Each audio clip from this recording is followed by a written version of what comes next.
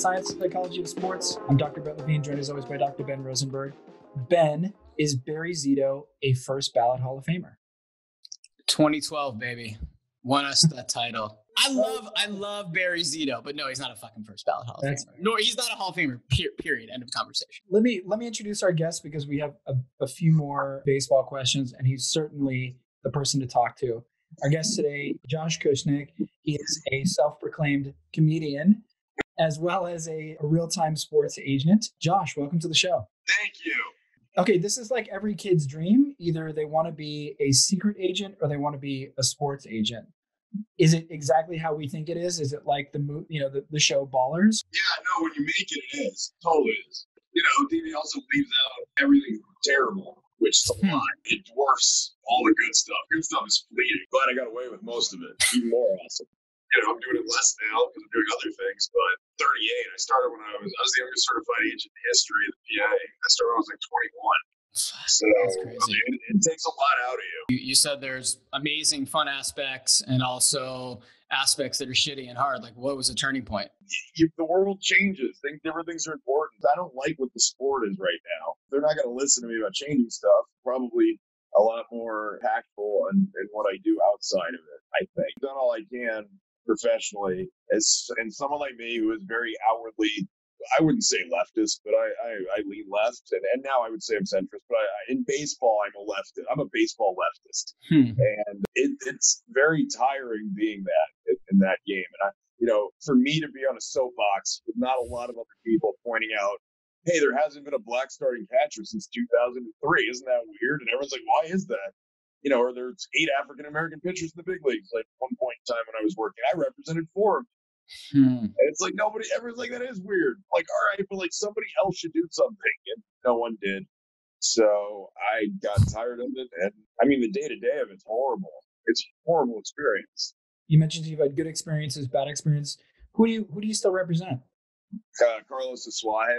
TJ House, who's with the Indians, who's a free agent now. Taylor Grover, with the Yankees. He's going to play winter ball. Yeah, not a ton of guys anymore. I really downside this. Also, John Butchergrass at ESPN. And I cannot list their names, but I do work for one general manager at the big leagues. Interesting. As the GM's agent.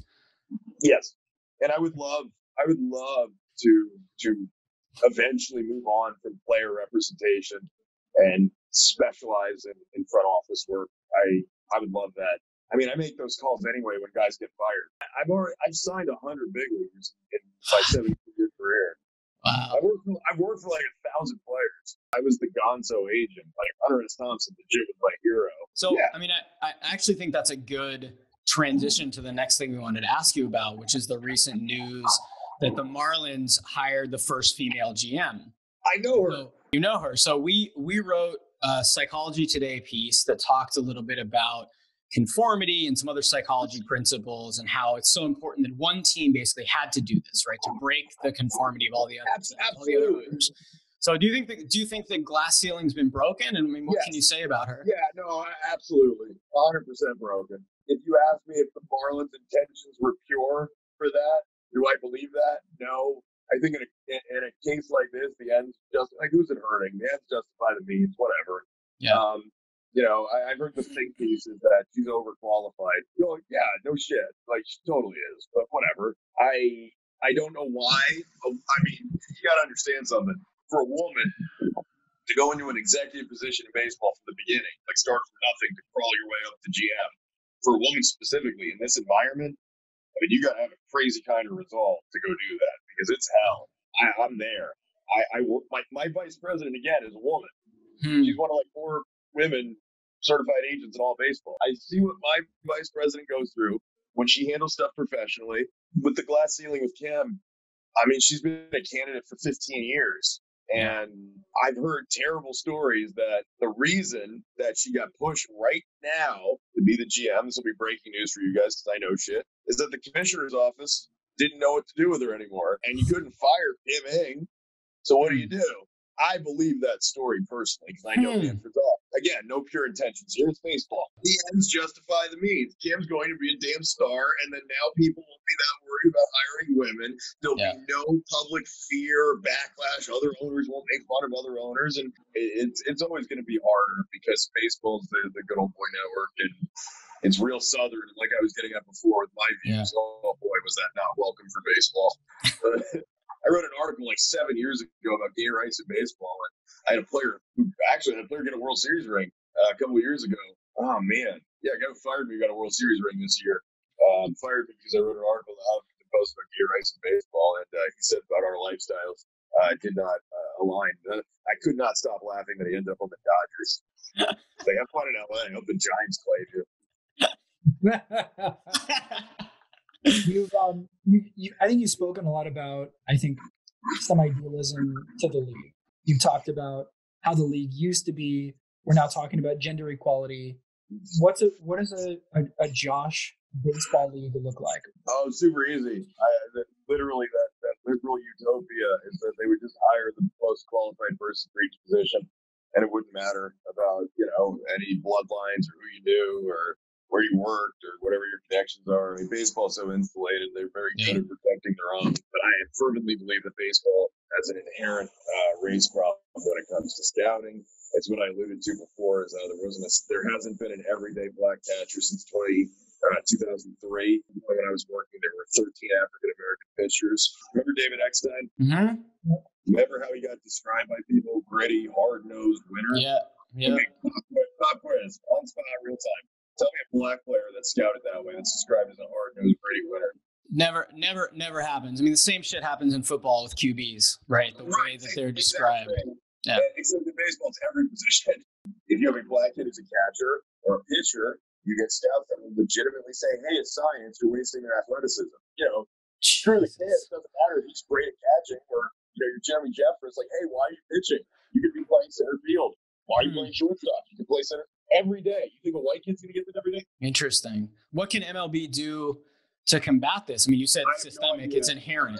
I have no idea. I mean, you hear bullshit excuses. I'm sure you've heard this. Inner city kids don't like baseball because what? It's expensive.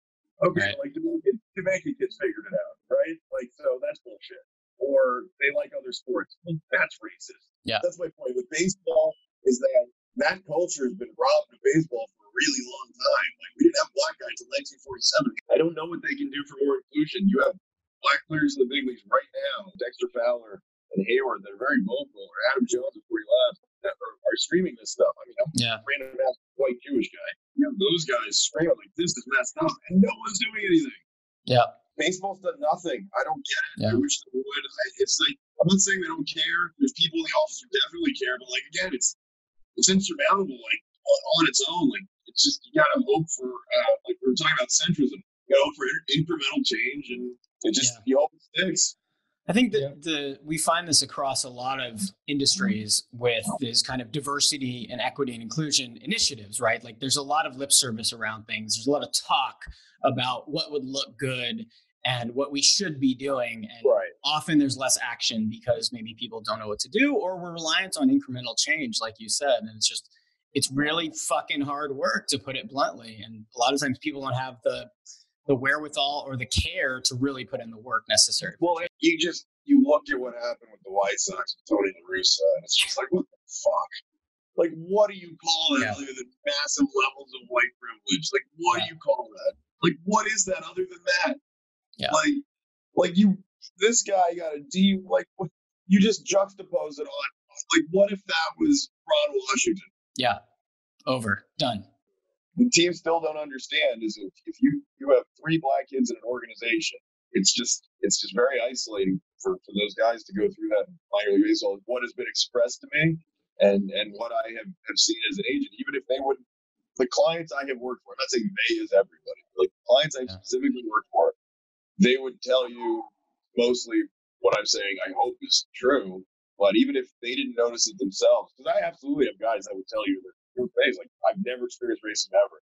And I'll look at them like, this stupid ass white guy. They're like, dude, have that level of grace to just let it roll off the mic. It's amazing. Like, there are guys that really just don't let it bother them publicly here. It's just, I'll make the point about JJ because I worked with him the longest. To watch that happen, even like randomly with fans in the crowd, or like one, even if he overhears it once, like again, it might roll off him, but like I know, and I also know my other clients don't have to deal with that.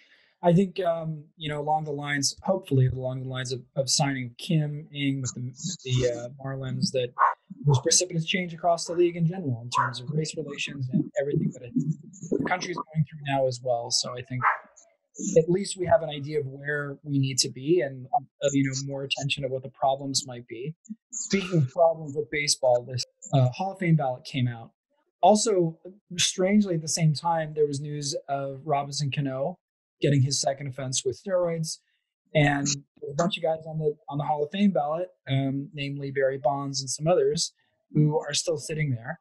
So, question for you, I think, I guess with us being Giants fans, is Barry Bonds going to make it this year, or here's my hot take. I think up until Robbie Cano getting a suspension, Bonds was going to get in, and then everyone just remembered how bad steroids were. I think it's going to completely derail Bonds and Clemens, and I think Schilling. Unfortunately for my brain, Schilling will probably get in, which I hate life. But it's good knowing Aubrey Huff's not going to work in baseball anymore. I grew up in the 90s. I know all the sports writers in our age bracket. I'm 38. I don't know how you can erase an entire era when everybody was cheating, and that the guys who weren't cheating may still have been cheating. And even if they weren't, and they were all good little players, like, who knows? Like, we're never going to know. And unless you ban the whole era, I don't know what you do. Am I in the camp that lets Barry Bonds in and Sosa and McGuire, and then you have an asterisk like these guys juiced when it wasn't illegal? I'd be all right with that. I don't know how you keep them out of the museum. But again, I'm one of the guys that, with the steroid guys, it's tough because it messed up an era completely. Messed up the history of stats, which pisses me off as a purist. But at the same time, those are the numbers. So for me, if you're going to put in guys that have suspected ties to steroids like Pudge and Bagwell, and again, I don't want to dive into this, but I'm already a social justice warrior in this video. But Sammy Sosa falling off the ballot, getting 2%, whatever, and McGuire getting a higher percentage. It seems like the most racist thing in the world to me. Everyone pretends Sosa didn't hit 600 home runs. That automatically gets you in the Hall of Fame. There should not be a debate. If he wasn't on steroids, he'd be a Hall of Famer. In fact, McGuire had 1,700 hits and would not be a Hall of Famer without the home run. So whatever. I am a history nerd with baseball, despite not caring who wins and loses now. But to touch on Cano real quick after, so I think Bond should get in. I said all the writers are going to be self-righteous and sanctimonious, and take the steroid stance. These are bad. We can't vote for them.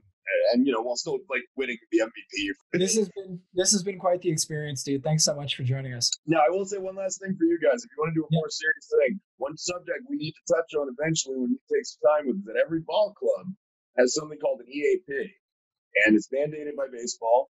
And each team basically is a team psychologist. Now, every team has a different relationship with that. One specific team, the Brewers, employed a traveling EAP, and they were the only team to do it. I guarantee you that team had the best mental health of any ball club I've ever seen.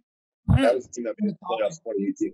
When Yelich got there, the year, so they had an EAP there that year, and the guy played golf with the players, and the family issue. The team never knew about any of it, and I'm telling you, if other ball clubs did that, thing would be better. That's awesome, man. We brought that up before. We've had guests that have advocated for it in different sports. But the Milwaukee Brewers are the best mental health advocates in all baseball by far, in my opinion. Because last point I'll make for you with that is Jeremy Jeffress saved his life. Every time he left, he struggled. Other than this year, he seems fine now. I know his age now, but up until we got situated with the Brewers, he bounced around. He had his issues, been suspended. The Brewers stuck by him. They did amazing work with him. When he got traded to the Texas Rangers, they did not have an on-staff guy that knew anything about him. And 2 weeks later, he got a DUI with possession of marijuana and had to go back to rehab. And then they got rid of him and sent him back to the Brewers. Then he was an all-star. So that tell you the impact of mental health in baseball. Where instead of just putting up a hotline or saying you should talk to someone, if teams actually put in the investment with their players at a young age and destigmatized it, it would be a lot better for everybody else. So I just want to make sure we talk about Preach. Love it. Preach, man. Preach. We're applicable. We really appreciate the reviews. Thanks as always to our editing team for putting together today's show. You can find us on Twitter at HeadGamePsych. You can find me on Twitter at Dr. Brett Levine. You can find Mac on Twitter at Rosenberg PhD. And thanks as always for tuning in.